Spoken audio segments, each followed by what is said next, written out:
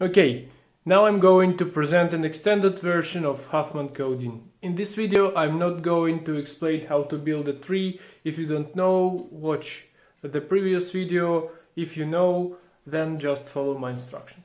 Once again, as always, it's the outline of the algorithm. We're given some symbols with their probabilities. We make all possible combination of the symbols, multiplying their probabilities and concatenating the symbols.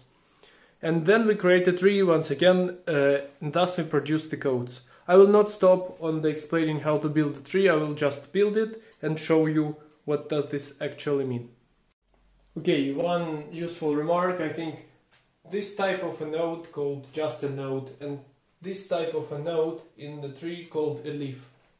And our symbols or concatenation of the symbols can only sit, place itself to the leaf node. I think you can think, why don't something sit here? Because it contains more nodes. Some node and the leaf node, for example.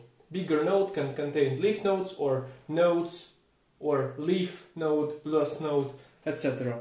Now what we have done here is we have taken all our symbols from our source alphabet, from the explanation of the algorithm, A, B and C with their probability 0.2, 0.3 and 0.5 for C, and made concatenations of all of these symbols multiplying their probabilities. For example, let's look at the symbol BC. What's the probability of BC? I think it's here. It's 0.15. And this should be for CB, because we multiply C plus B 2.